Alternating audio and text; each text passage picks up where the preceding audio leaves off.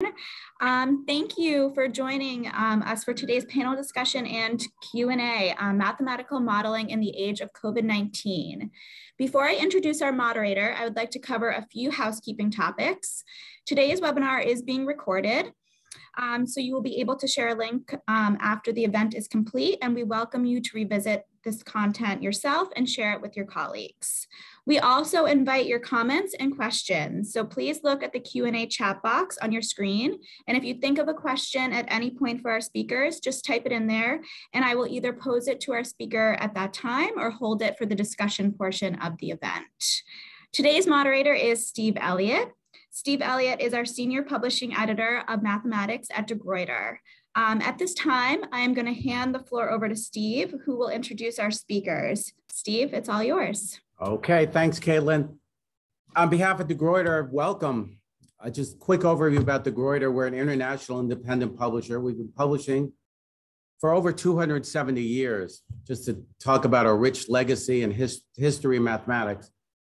Our legacy in mathematics extends back to 1826, almost 200 years ago, when August Leopold Krelle founded the Journal of Pure and Applied Mathematics, now simply known as Krelle's Journal. In addition, our portfolio consists of over 39 other journals, both open access and subscription. I'd be remiss if I didn't mention our distinguished book publishing program, which now consists of well over 1,000 mathematics titles in print that span all areas of mathematics, including, but not limited to, algebra, group theory, applied mathematics, and stochastics. We're quite proud of the fact that our publications are not only of interest to mathematicians, but also address areas of physics and engineering through their focus on applied mathematics. Okay, now I'd like to introduce our distinguished list of panelists, and I thank them profusely for taking time out of their busy schedule to join us. We'll start with Lucy Zhang. Lucy is a professor in the Department of Mechanical, Aerospace, and Nuclear Engineering at Rensselaer Polytechnic Institute in beautiful Troy, New York. She's a fellow of the American Society of Mechanical Engineers. She received her PhD from Northwestern University. Her research interests are in building advanced and robust computational tools and software for accurate and efficient multiphysics and multi-scale simulations that can be used in engineering applications in biomechanics, micro and nanomechanics, medicine, and defense projects.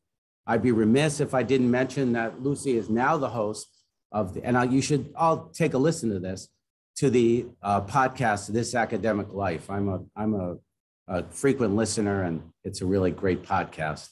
And anyway, yeah, so thank you, Lucy.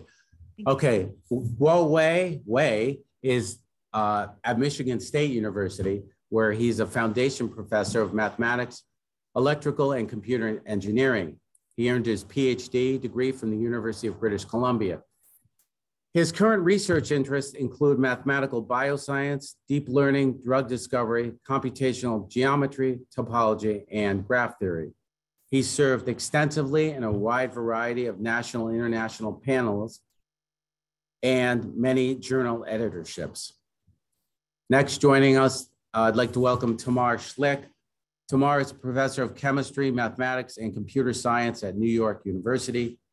She earned her PhD in applied mathematics from the Courant Institute of Science. Her research is in developing innovative mathematical and computational tools for biomolecular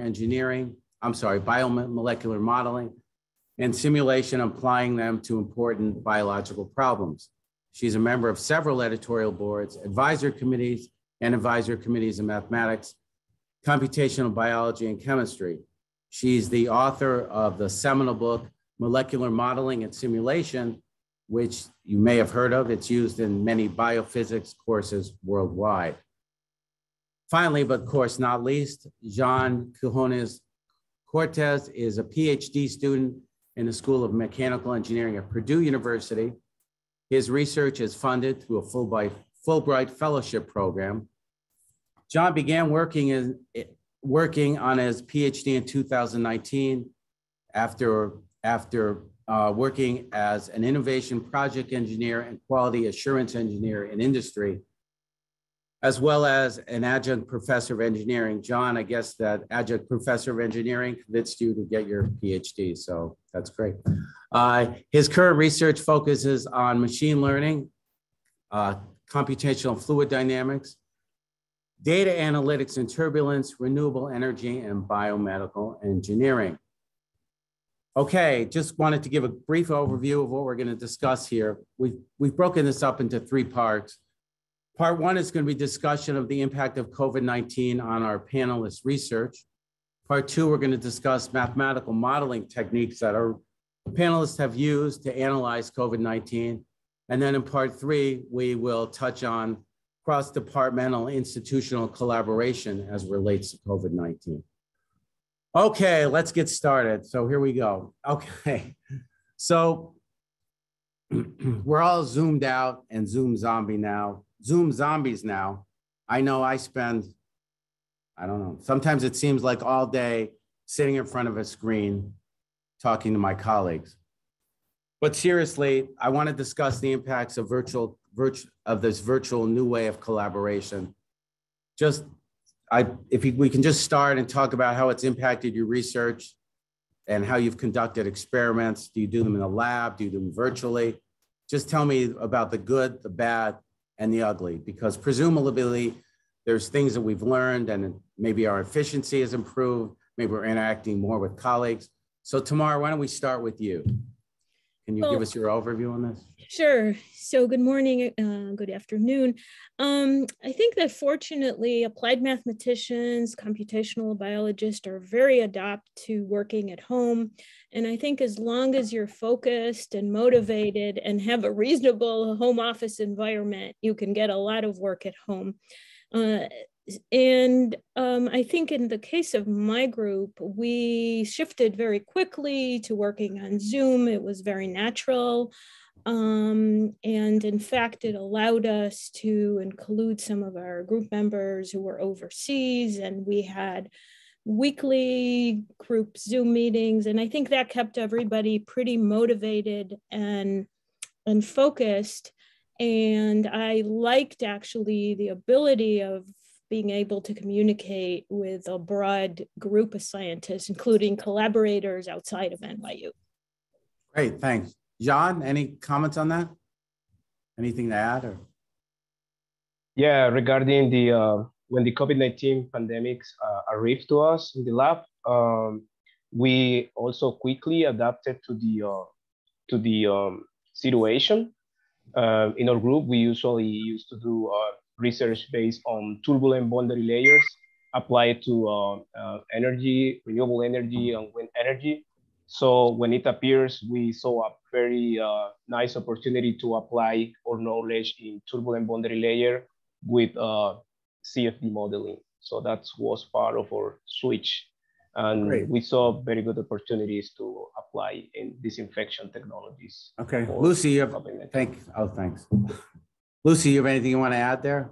Yeah, I want to add that even though it was relatively easy for people like us doing simulations and modeling to work at home, the challenges are often related to family, small kids, and having them around was somewhat of a, second job at the time because I had to home schooling. So that was one major challenge. And then a second major challenge associated with sort of research productivity is I observed that junior faculty are probably the most affected groups of people because for them, interactions and in-person interactions and simply getting to know people in that sense casually is no longer available option for them. So they have to intentionally make appointment to talk to people or to know people. Wow. So I felt like those are the two major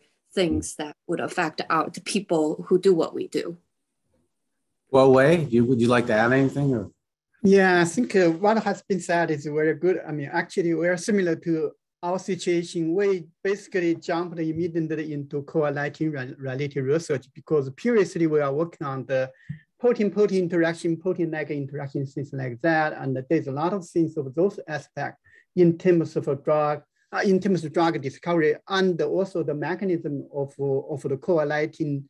So we quickly adapt to the situation, and actually there's quite a number of experimental stuff.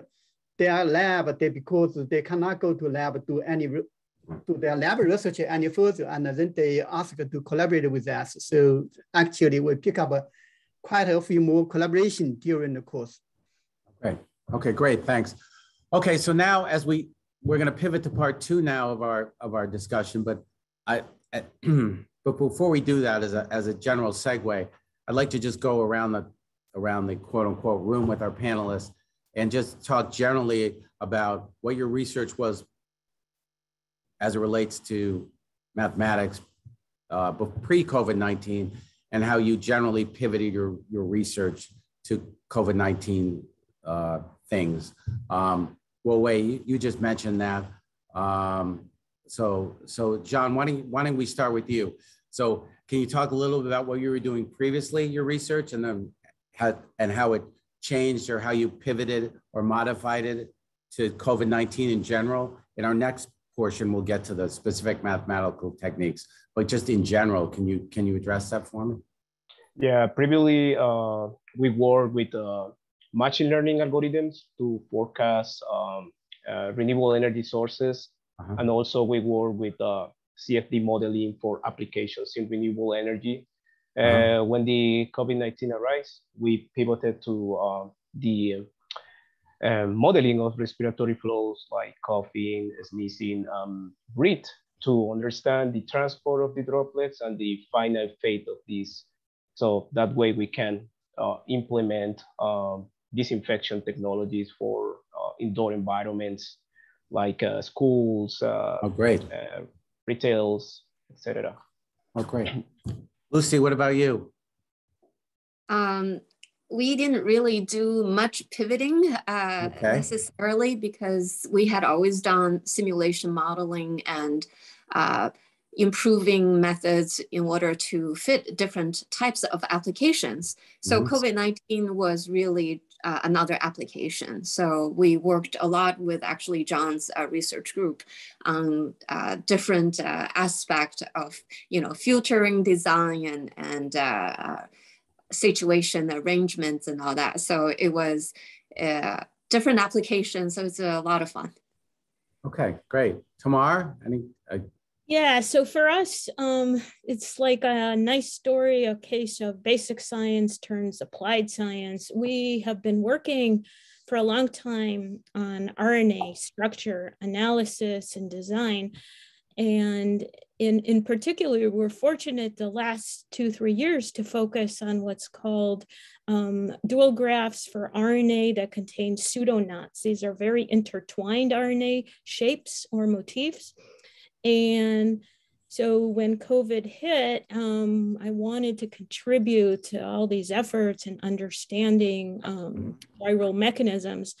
And we had all the machinery available for us to shift on working on the SARS-CoV-2 virus, which is the infectious agent of COVID-19. And we focused on a small region of the RNA that I could talk about later. But we shifted to that, and that has been our focus for the past 2.5 years. Wow. Okay. Guowei, anything to add there?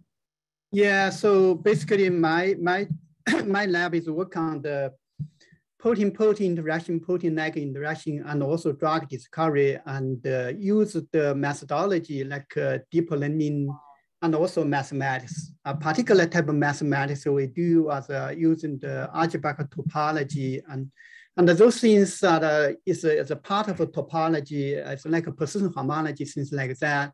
They're able to do a high level abstraction of complicated structures. And that's how it's relevant to protein, because the protein is really complicated. So if you reduce the dimensionality over there, you're going to achieve better effects in the deep learning. So that's the idea, and I use such a technique for protein-protein interaction. So basically, you got one protein in the virus, so the so-called spike protein, and then there's other protein is a human receptor. That's how the virus get into our body. So through the protein-protein reaction. So that's how particular type of mathematics being used over there. So we basically immediately jump into the situation after the lockdown in the Wuhan. That's January of 2020. And then my team has been working on this subject from there on. Wow. Okay. Thank you. Okay. Yeah. So John, do you want to mention some? Do you want to talk about or briefly address some specific mathematical techniques you've been using? And yeah, let's discuss the specific techniques for us. And if you want to, I know you've done research in robotics as well. So if you want to mention that, that would be great.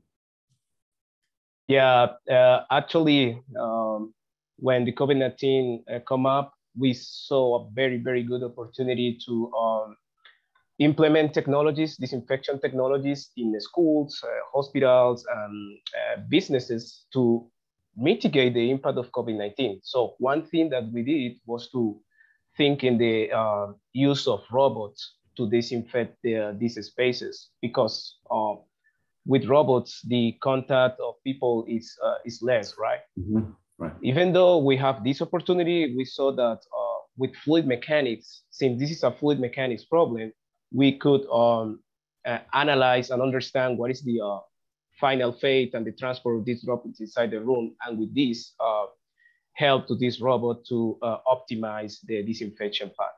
Mm-hmm. So with this in mind, in the group, we start to think, okay, what techniques we can use, especially during this lockdown that we have at that time. So experiments were limited, and the analytical techniques that we have at that time didn't allow us to analyze complex environments like classrooms with several people or several components inside the room. So that we did was to use typical Navier-Stokes equations for what? To model these respiratory flows like coughing, sneezing, or breathing. As we know that these respiratory flows are turbulent in nature. So we use the Navier-Stokes, and we use techniques like Reynolds average Navier-Stokes to try to predict the fate of these particles and the transfer of these particles. And we use this information from the modeling with the Reynolds average Navier-Stokes equations to fit the information in the robot. This way, the robot optimize the path of disinfection, and actually we demonstrate that this robot can improve the filtration and disinfection against the commercial types of air cleaning technologies that are static. So we demonstrate that with the modeling we use and the interaction between CFD and robotics. So you actually, this intrigues me, as the whole discussion does. But anyway, just really quick question. So you went from modeling the robots to, I just wonder where we are today. I hope the panelists will indulge me for a second. Where are we today? So we modeled the robots, but do the robots actually exist now? Are you manufacturing them? Are they out there in use, or how does that work? Actually, we designed the robot. This robot has several units that include the filtration unit, and also includes the disinfection units. But yes, at that time we designed the robots from the scratch, right? It was actually it was a multidisciplinary team. As Professor Lucy mentioned before, we work with Rensselaer, with RPI. We work also with some universities in China and other departments inside Purdue that they have more expertise in the robot design part. So that we did was use this knowledge in fluid mechanics, in turbulent flows, and in boundary layers to fit the robot design. Wow, great! And I'm sure there's a patent somewhere out there, hopefully. Oh, yes, we are working. Okay, all right, Tamar. Publication. I love it. We're all applied mathematicians and doing all these other fields, right? And applications. Yeah. The power of mathematics. So, well, before I talk about the fields, I'll just mention what we work on. So we focused on the frame shifting element. It's a small RNA piece of the SARS-CoV-2 virus. And it's very important because it's responsible for initiating viral protein production and infection. And therefore, there's been a lot of effort on understanding how it works. The frame shifting element is associated with ribosomal pausing and backtracking, and that's necessary to make the right viral proteins and so on. Now it's believed that the right RNA shape or motif is critical to this ribosomal pausing and frame shifting. And what is not known is what shapes this frame shifting RNA adopts and how it transitions among these different conformations. So in applying our tools to understand these structures and mechanisms of the frame shifting element, we applied tools from graph theory, from topology, a lot of applied mathematics tools like genetic algorithms, clustering, of course, molecular dynamics, simulations, and also multiple sequence alignment to understand the evolution of this frame shifting element through families of coronaviruses. Wow. So all that information from modeling and simulation, historical perspective, biophysical mechanism help us better understand the complex conformational landscape of this our small RNA. Right. Okay, thanks. Well, Wei, you're shaking your head, so I guess you know about this stuff. How does your research relate to this? Is it similar, or maybe before I do that, I just try to understand a bit more what Thomas said. So it's fascinating what she said. So those motif for those type of frame shift is a small part of the RNA. Is in the early part of the sequence. Is that true? The early part of what? Of the whole genome sequence. Yeah. It's a part, a very small part of the SARS-CoV-2 virus that's essential for making the polyproteins that start the viral protein production that enables the virus to infect host cells and then replicate. So in the, what is the NSP1 or something like that, or even earlier than that?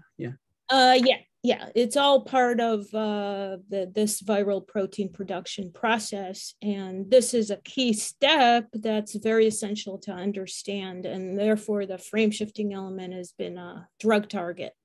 Because if we can affect, and I should mention here that you've heard a lot of viral proteins like the spike protein, and a lot of drugs are targeting the viral proteins. But and those, as we know, are evolving very quickly, and therefore our vaccines and our drugs have to evolve as well. Going to the actual RNA genomes has a lot of potential because those are much more highly conserved. And therefore, having drugs or genetic therapy or mutations that will affect these processes can be more useful and more robust in that sense. Okay, go away. Do you want to add anything? Or yeah, this is actually an excellent idea to target those conservative regimes. For example, like a Pfizer drug is now approved for emergency use. That's the actually the main protease and the catalyzed center of main protease actually very conservative. So that's why Pfizer drug is not much impacted by most mutations.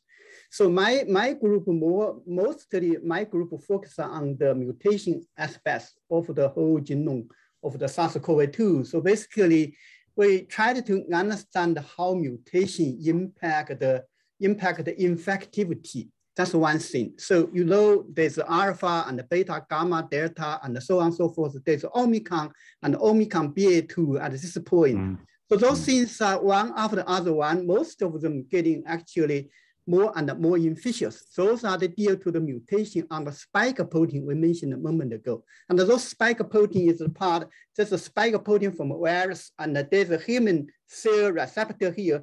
they bind to each other. And this binding, the strength is determine the infectivity. If the strength is very strong after mutation, and then the infectivity becomes stronger. So that's something we're looking into that. That's only one aspect, infectivity. Other thing we look at it is how this mutation and this spike protein, the binding domain, is going to impact the drug and also vaccine. And that's a big story now because we know Omicron actually is able to break through a lot of different infection and antibody and vaccine. So that's because the mutation over there, they're actually able to make originally protection become unprotected. So we are trying to understand overall, we try to understand what is the mechanism for this virus evolution from original virus found in Wuhan to the current one, like BA2, also impact China, a lot of region, and Hong Kong, and is now is the dominant variant in the whole world. So we try to understand the mechanism for that. So that's what we do. Wow, you're scaring the hell out of me. But anyway. Well, you certainly have evolving data, right, as coming very quickly. Yeah, sounds like it. Okay, all right, Lucy, maybe you won't scare me so much. What about your mathematical techniques? What do you mean? Yeah, so that scared me too. I think that the major distinction between Tamar and Guowei's research comparing to Zhang and my research is that we actually do physical models, not just mathematical models. So the physical model, there's a physical representation. We do discretization, like what Zhang had previously mentioned, Navier-Stokes equation to look at particle flows and physical room and constraints with boundary conditions. So yeah, so I do very much what Zhang had been talking about with the physical modeling. So some of the things that my background is on simulations and modeling, so fluid structure interactions. It's like multi-physics coupled systems. So the robot that Zhang had earlier talked about, that was a really interesting research because it involves so many different things. It involves moving object like the robot, and then how it's constantly interacting with the surrounding particles, which may involve viral particles. So one challenge that we're trying to tackle right now is how to provide that with real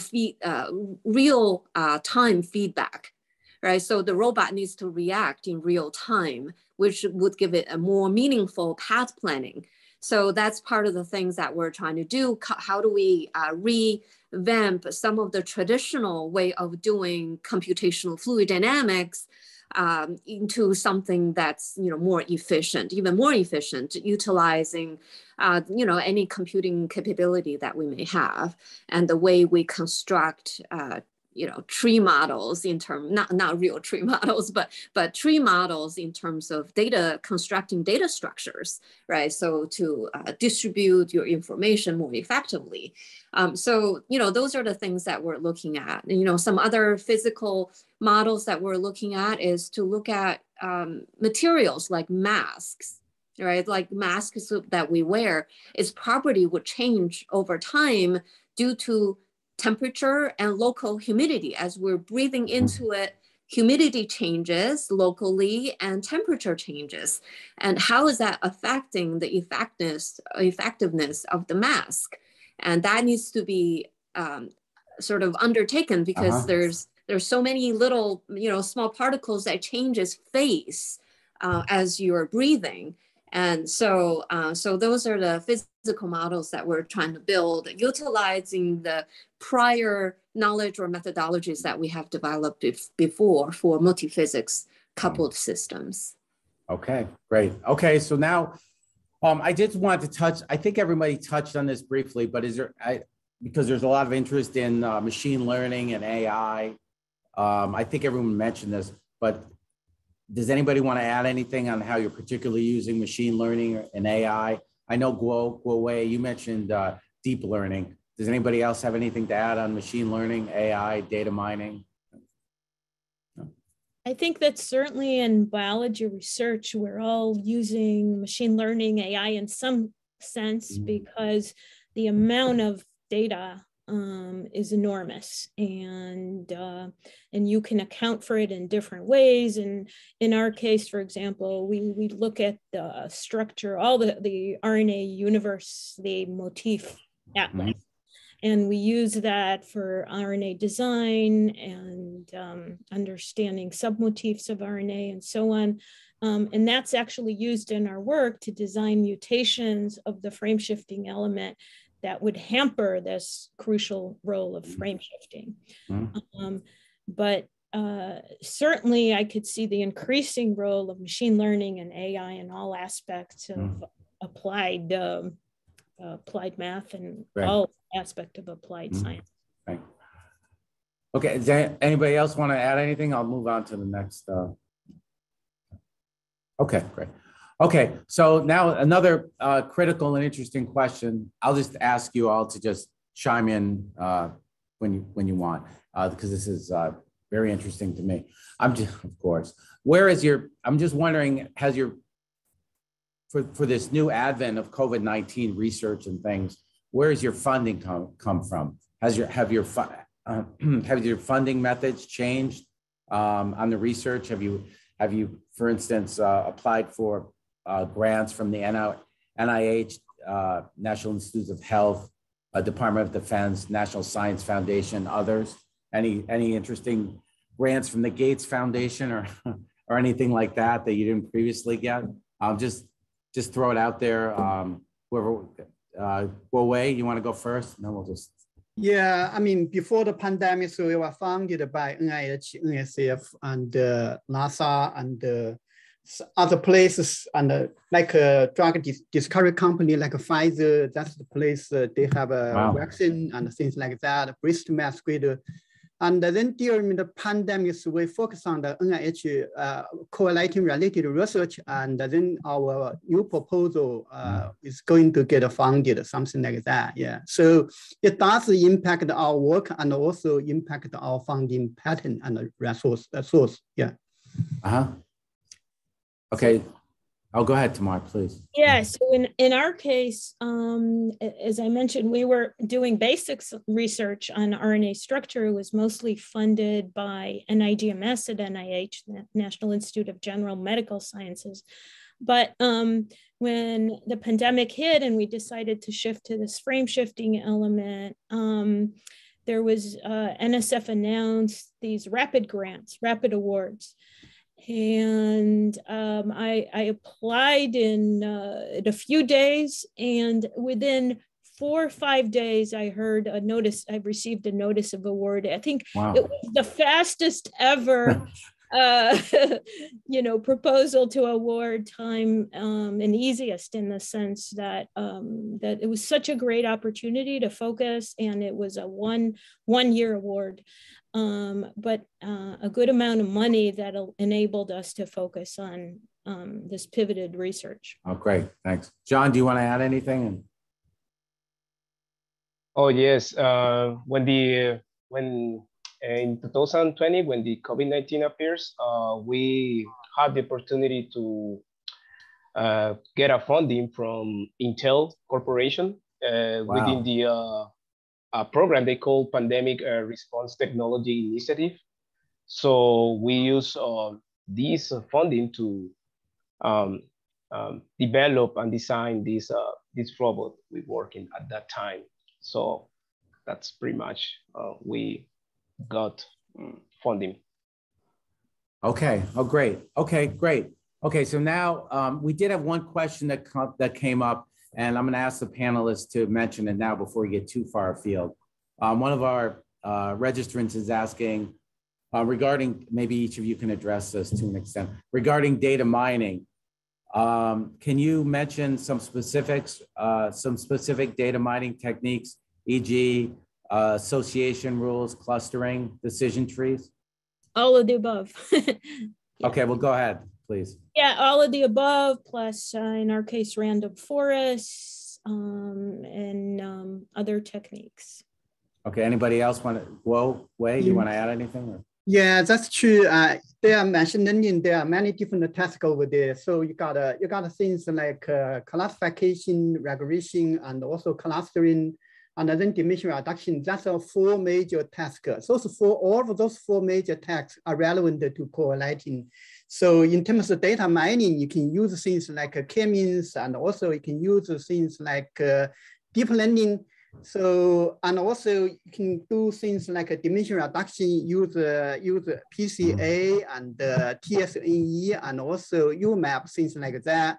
And most importantly, for drug discovery, you can do things like generative technique, things like that, like transformers, autoencoders, past things like recently, like AlphaFold. You can use those techniques to find out the structure for the new proteins, things like that. There's a full spectrum of AI technique can be used for SARS-CoV-2 related research. Okay.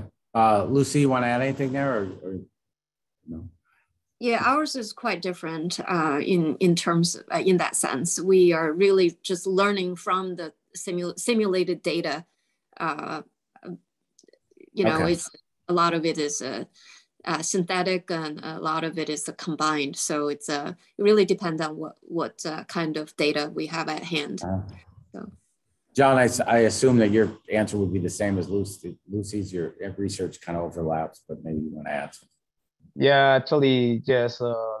In part, the robot use algorithm also with machine learning, with the information they use in the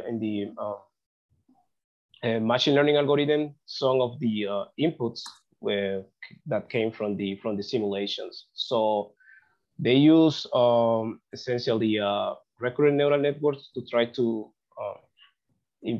improve the optimization path. But more than that, we didn't involve too much in the machine learning part. We was more focused on the modeling part. Right. Okay, thank you. Okay, now we're going to just pivot a little bit. I want to talk about where your work's been published. But before we do that, I'm going to put in a quick word about the Gruyter's open access journal, Computational Mathematical Biophysics, which has recently published some interesting special issues as it relates to COVID-19. So with that, I want to hand it over to who's joining us, Zhang from University of Alabama, who's one of the editors of the journal. And Zhang, do you want to can you talk about a little bit? Let's walk us through the journal. Yeah, thank you, Steve. Yeah. So the Computational and the Mathematical Biophysics, this journal was established in 2013. And so this year, we're going to publish its 10th anniversary volume. And this journal is indexed in the Scopus and the MathCI.net. And it aims to publish high quality work at the interface of mathematics and biology. So when the COVID hit us in 2020, we quickly responded and organized a special issue for people to report, how mathematical methods and models can help to combat this pandemic. And in last year, we also published 3 successful special issues. And given this success, we currently have 3 special issues opening, except for publication in 2022. And as you can see, that the topics of the three special issues covers many different topics, such as decision-making, healthy policy, and the sequence and structure-based analysis, various evaluation, and AI for the drug design.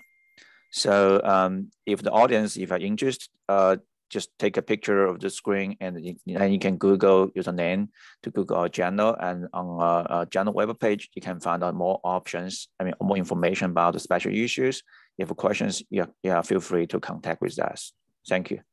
Yeah, thank you. Wow, great. So some of our participants can get their research published right away, and I'm glad we're able to help in that. Great.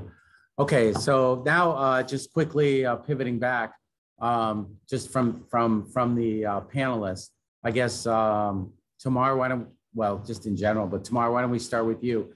Has where you've been published shifted recently because of COVID-19? Is it going more towards life science journals, mathematics journals? Where are you publishing recently? Nature, science, you know? I think all of them. We already were publishing in various journals from mathematics, biophysics, chemistry, computer science, and even bioengineering. And so I think it was not a big change, but also our COVID-related research was published, 3 papers, one in Biophysical Journal, that's biophysics. The second was more in the chemistry in JACS, Journal of American Chemical Society. These are all both society journals of the Biophysical Society, the American Chemical Society. And now we have a paper submitted to a Nature journal. So to reach a broader readership. So I think that's natural evolution in this kind of multidisciplinary work. And there certainly are numerous venues. I also, in the context of biophysics, Biophysical Journal organized 2 special issues, how biophysicists address COVID-19. And we published 2 in 2021. Oh, wow. Variety of work that includes all of the type of work you've described here and more applied. Okay, thanks. Lucy, any new different journals you're publishing in, or just the same? So John and and the robotics team that we had been working with, that's sort of the field that we were not in before, and we were able to publish one on that. In totally different perspective. So, and all the other ones that on my own side, they're more towards software development. Mm-hmm. So I'm working with some startups, companies who are doing COVID-19 scenario and situation model software development. So I'm working with them on some development on that side, not necessarily publication because Mm-hmm. they're proprietary, but just kind of different fields that we were able to get into that we would not be able to before. Mm-hmm. John, anything from your perspective, or just yes, from our group we had several publications related with COVID-19. One of those, 2 of those were related for robotics, one in robotics and autonomous systems. We published there the results of the integration of CFD with robotics for the development of these disinfection robots. And also we have 2 additional papers, one that is more related to the basics of the modeling we use to feed the robot. This is in a journal of building engineering, building environment. So we are working on that. And the other one is in the scientific reports in Nature.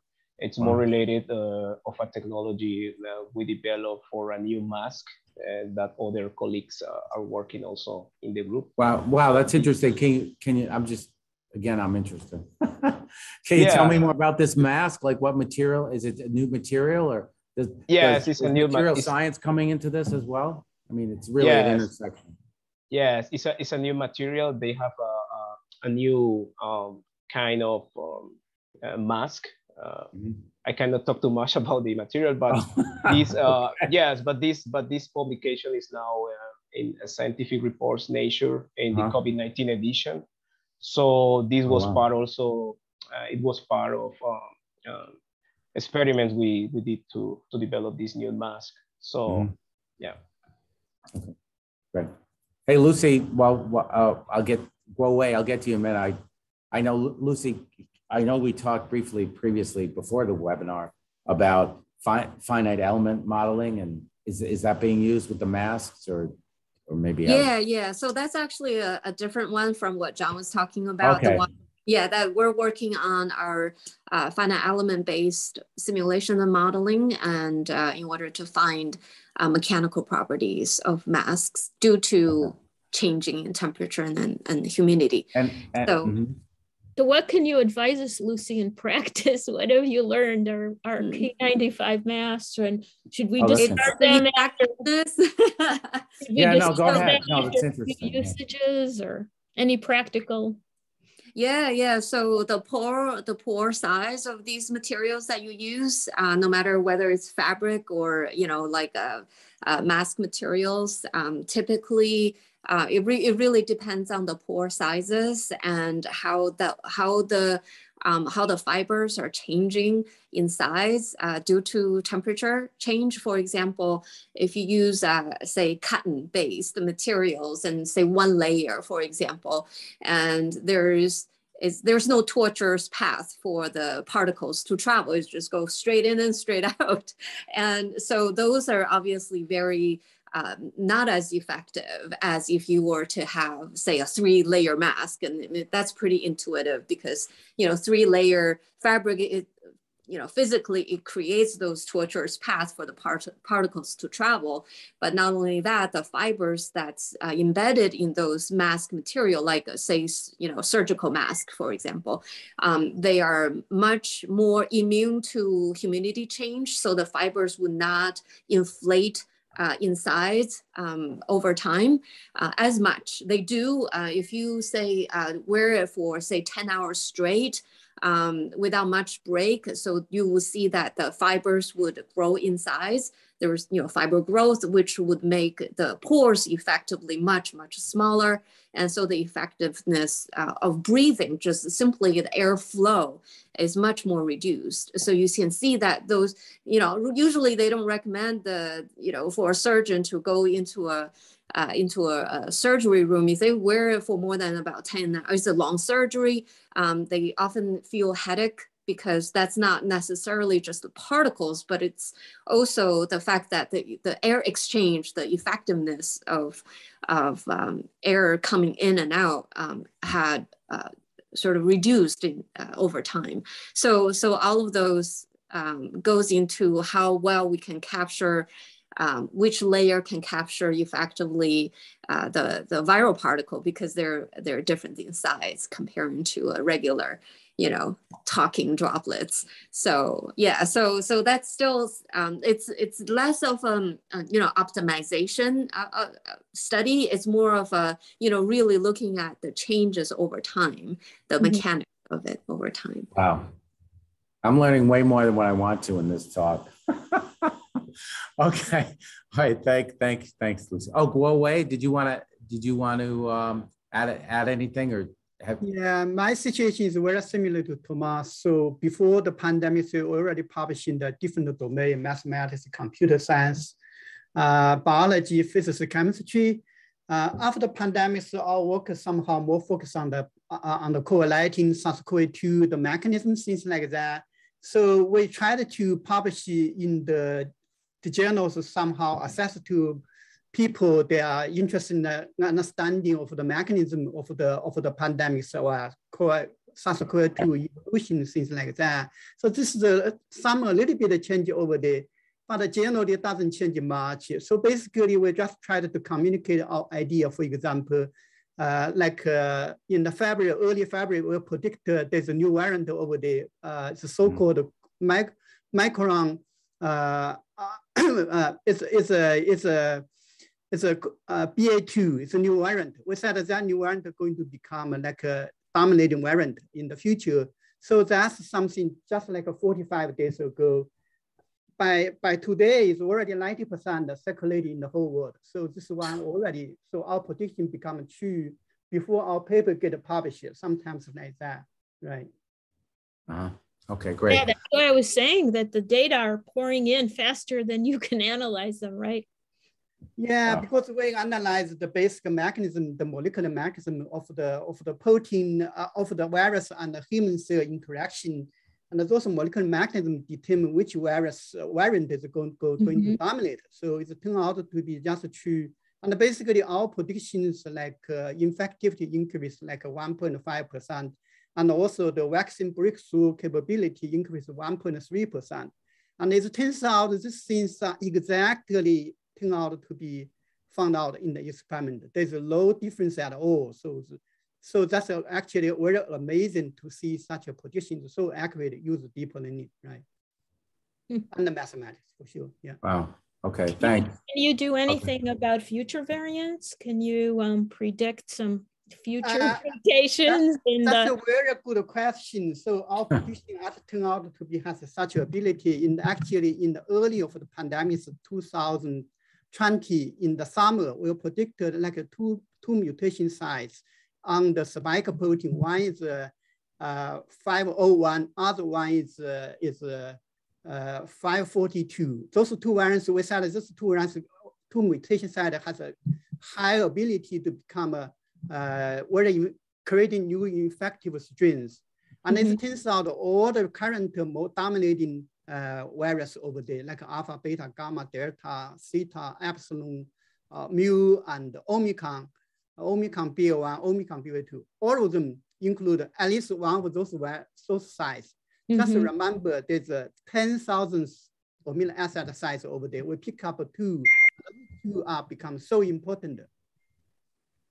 Wow. So that means we can predict the future, right? That's true. Yeah, right? yeah, interesting. Wow, all right, well, okay. Wow, that brings up a whole bunch of questions that I have, but just really briefly. So what you're telling us, Guowei, is that despite what we're hearing from some of our colleagues in the US, the CDC and stuff, that the variant is coming, that maybe the pandemic's coming to an end. I guess you're here to tell us that that's not gonna happen, I guess. Is that true? It's sort of because, I mean, the damage is going to become smaller and smaller, just like any other variant. But you say it's going to disappear tomorrow. That's not true. It's going. That's not true. Okay. Yeah, it's still going to trouble us for a couple more years. But however, the damage, the peak of the deaths, the number of people deaths is decreasing. That's true. Well, because we got a vaccine, we got antibodies. That's the reason, right? Wow. Yeah, we're gaining immunity and resistance to.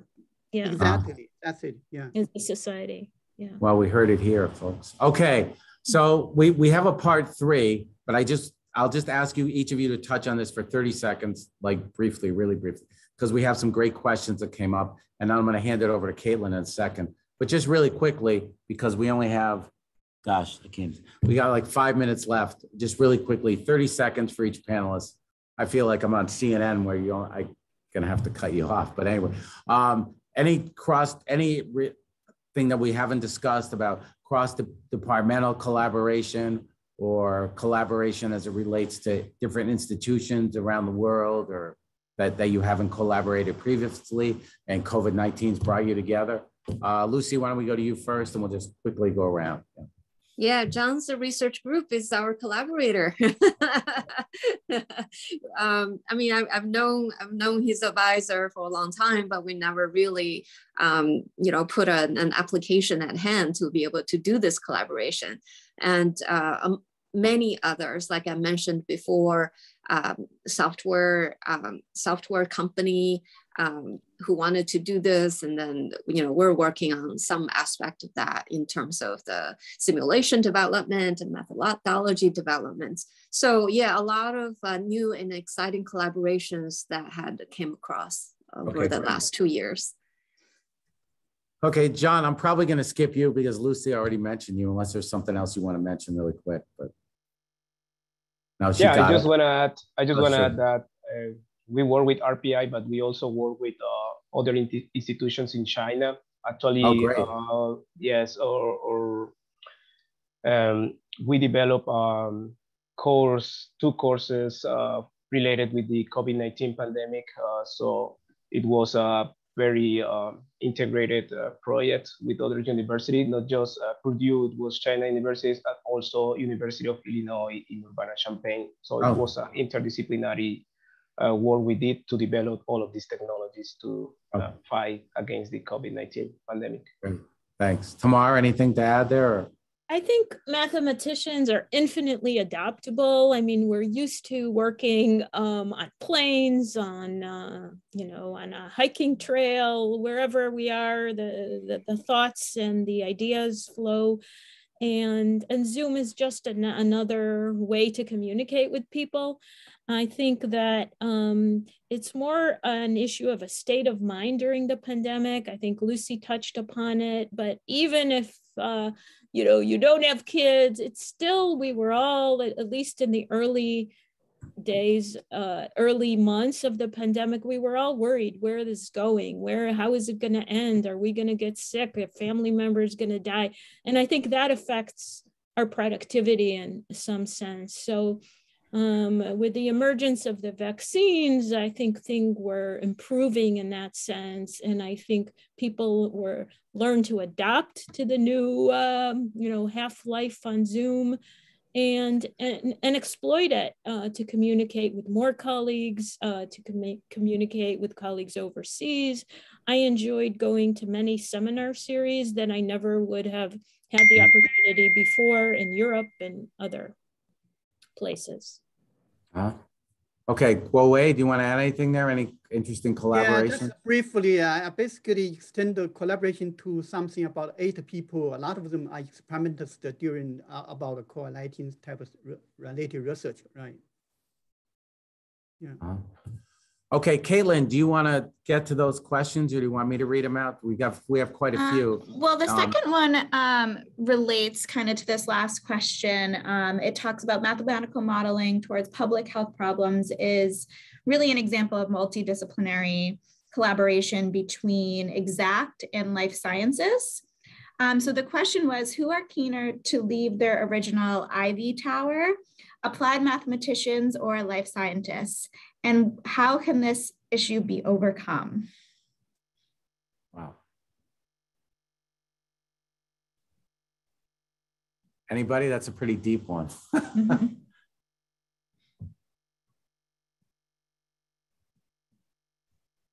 No?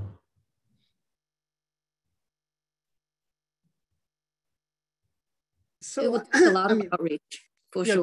Go ahead, Lucy. Yeah. Go ahead, Lucy. I was going to say it's going to take a lot of outreach to the general, general public and other communities. So I'm sorry. So everybody agrees that this is an issue then, I guess. But I think during the pandemic, I think scientists have made a very good effort into communicating some of the key issues. And with it came the confusion that the data is evolving very quickly. But I still think that now the public knows what SARS-CoV-2, they know what an RNA virus, an mRNA, all these things that weren't in our vocabulary before, spike protein. And I think that the pandemic has an effect on public science communication. Okay. Guowei, did you want to add something? Or? Yeah, maybe just quickly. So basically, sure. Because of the pandemics, I'm now half a mathematician, half various virologist, right? Something like that. So we learned a lot, we adapt a lot, and also somehow a lot of our position become true.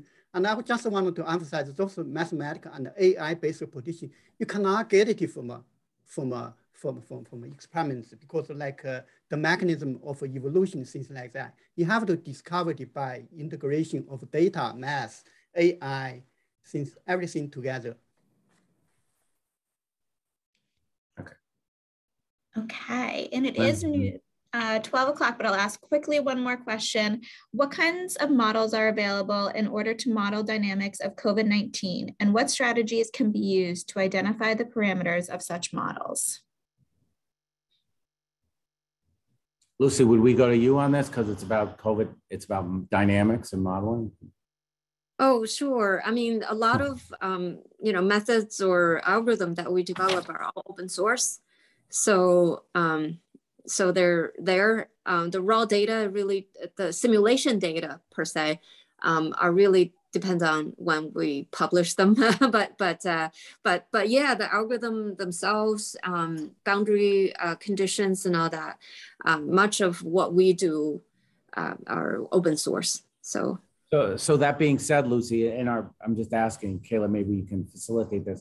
In our follow-up note, in our follow-up email, maybe we can, if any of the panelists, if you want to have a link to your research in our follow-up email, maybe we can make that available, Lucy, and people can get access to these models. And Guowei and Tamar, I'm sure that you have, I know you do, Guowei, you have a bunch of simulations on your webpage that people can look at. Tamar, do you do as well? Do you as well? Yeah, I wanted to mention in this connection that sure. I think the publication mode has changed a bit with the COVID-19, because at least in the biophysics community, we made much more of an effort to publish work as soon as we had a paper done. So even before review, whether bioRxiv or Research Square from the Nature journals, preprints were made available and shared freely. And that was unprecedented. This was not done before. And I think that has helped accelerate the science. Great. Great. Well, it looks like we covered all of our questions. Steve, is there anything else you wanted to cover before we wrap up today? Oh, there's always something I'd like to cover. You know me too well. But anyway, but I'd like to thank everybody for participating.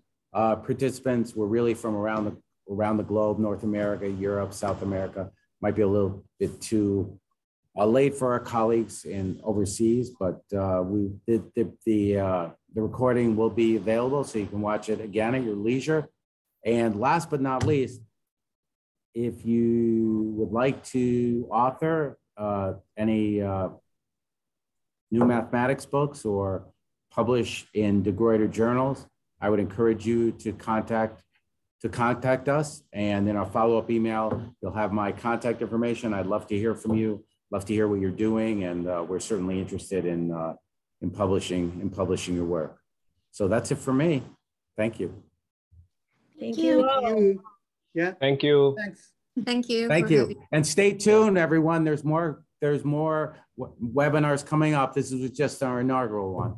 So you'll be hearing from us next quarter for sure. Thank you. Thank you. Thank you, Steve. Thank you, everyone. Bye-bye. Thank you. Bye-bye. Have a great day.